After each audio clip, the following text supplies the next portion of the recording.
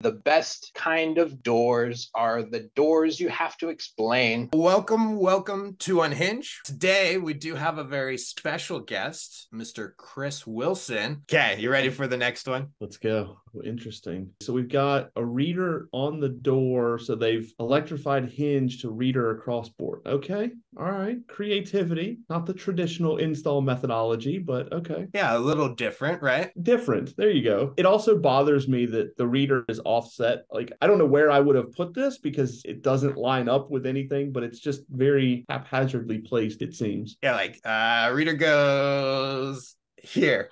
Yeah, pin the tail on the donkey. And the door is locked. So presumably it is locked and you just use your credential to get in. Okay. And that appears to be exit trim on there. So I'm guessing this is probably like an electrical room or maybe even like a IT closet or something like that. Potentially there's some sensitive information or access to their infrastructure in there. Rightfully so, you'd want it locked and secure. Yeah, it's interesting because it looks like you're on like a platform, like a loading dock or a stairwell or something outside. Like with the railing there's clearly a drop off, right? So there's some sort of a platform. I was initially thinking stairwell exit, but you're right, with the trim I'm not sure that's it. I guess no, because then you would want the exit device to be the other way for the path of egress if this was a stairwell, right? Well, inside the door could be the stairwell and this could be coming out. Oh, yeah. On another platform with potentially stairs. Right, you're on the outside of that and then another set of stairs going down outside the building, and they're just keeping it locked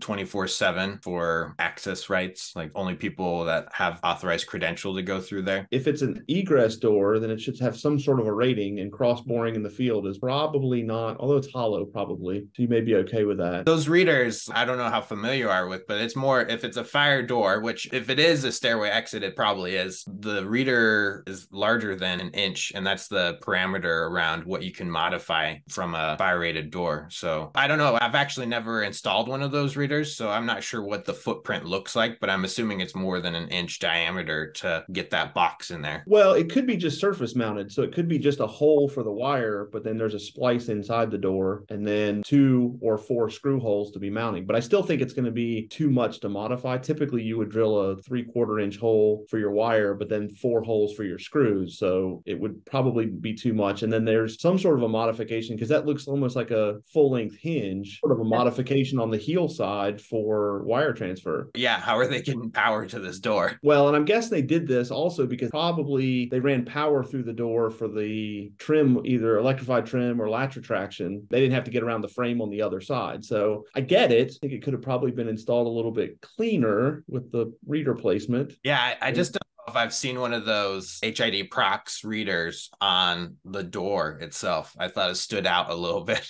The thing is like if they tried to center it above the trim, it's too wide to have centered, right? Yep. So then it's not automatically, like even if you make the edge side of the door like flush right with the trim plate that's there, it's gonna be not centered. Right. So sometimes it's like you purposefully make it not centered, because if you tried to make it centered, the reader would extend past the plate towards the center of the door. Yep. And I guess we don't know what's outside there, but if this does need ADA compliance, the reader's too high. Yeah. That's for access to that. So let's assume it needed that. You could have moved it down beside the hand or the trim, or use a mullion narrower reader and put it centered over the top if it's not an accessible door. It's killing me to know what the hinge, what the wire transfer, what the power transfer setup is on this. It's got to be wired continuous hinges. Like, yeah, I mean, they do make electrified continuous hinges, but my guess is this was an afterthought, right? Like this definitely wasn't factory made, right?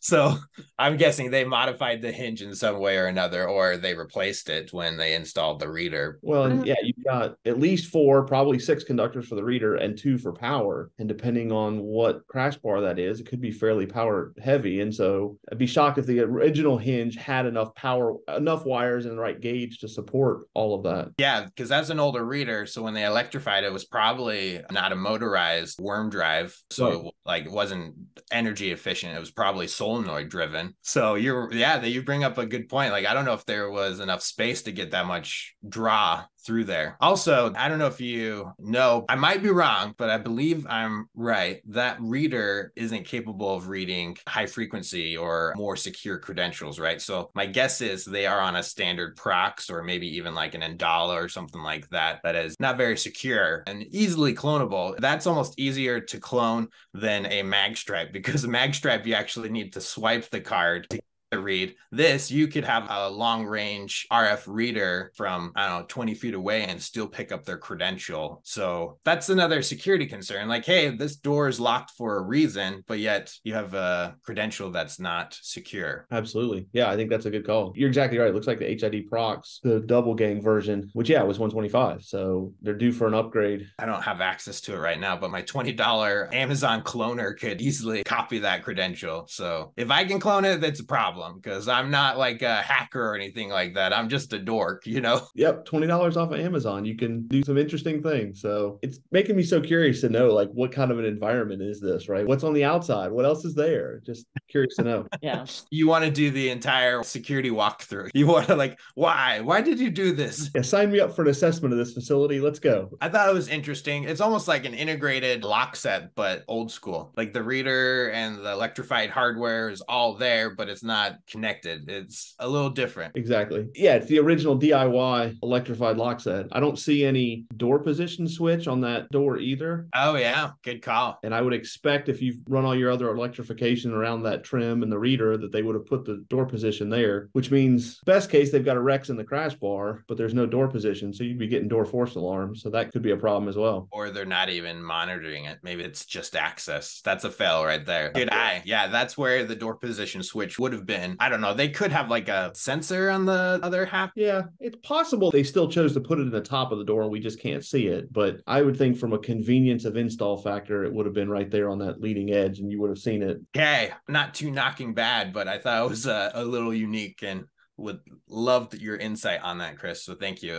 If you were to give it a knocking score, there's an aesthetic factor here. Does it function? Yes. I'm going to say this is a 6 for me because it bothers me aesthetically pretty bad, and I'm worried about the wiring and things like that. So I'm going to go with a 6. Mia? I feel like there are a lot of questions that we still have. I'm going to go with a 4 because there could be lots wrong, but there could be not much more wrong than just the aesthetics, and we don't know. I guess, yeah. If they modified a fire rated door, that's not good. The compliance, the lack of security, like this potentially could be a 10, but we don't know that for sure. We can assume all we want, but you know what they say about assume, right? I'm with you, Chris and Mia. I'll split the difference. I think it's like a 5. With more information, we probably could give it a higher score. I know John Polly with his, I mean, I'm the same way. Like, what's up with that reader? Like that's gonna like be twitching his eye. Talking about like OCD was a big topic during our last episode. So yeah, I tell everybody, if you're doing an install, have a tape measure and a level, like just make it look pretty. Like, and it's the reader part. That's the part that everybody sees every time they use it. Come on, let's get this lined up and make it look better. It makes a difference on the user experience. It really does. Like if you scan into a jankety askew reader every day, your mentality is not the same as you're walking through that door as if it was a nice, clean install. User experience is seamless where you're not even really thinking about it, right? Like those are the best doors, or the doors that you don't have to think about. Yeah, I think that's exactly it, right? It's the perception of the user experience. It's what they feel as they go through it. And there's so much that we can do. And look at a crooked reader or it's too high or what have you, then it's a problem. There's a better way to do it. Which honestly, I don't know where I would have put that reader. I probably would have done it right and done it on the left side of the door. I know it's concrete, it's brick.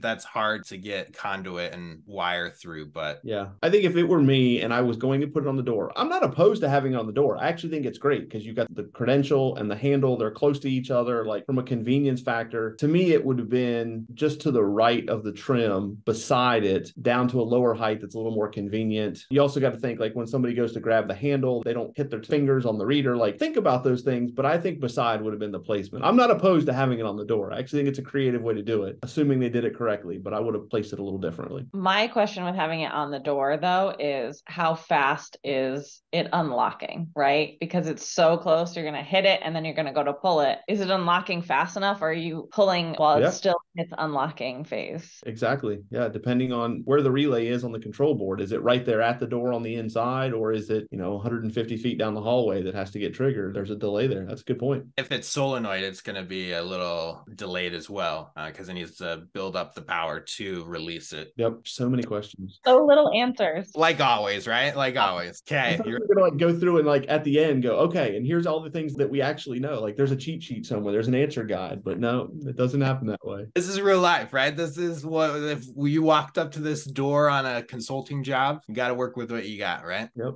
Inquiring minds want to know. If you want to be featured on a future episode of Unhinged, or if you have a picture to submit, you can email me at mia@doorharbornerds.com.